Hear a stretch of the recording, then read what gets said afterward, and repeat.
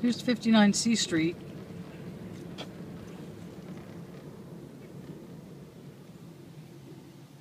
As you can see, we're just driving past the house.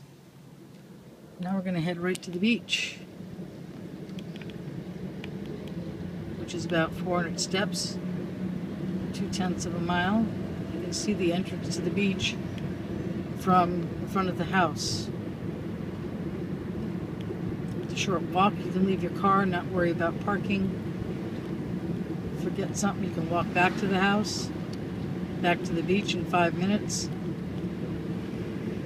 Go home, have some dinner, come back down in the evening when it's cool, and look at the waves. It's a great location and a great place to start making memories. And here we are at C Street Beach.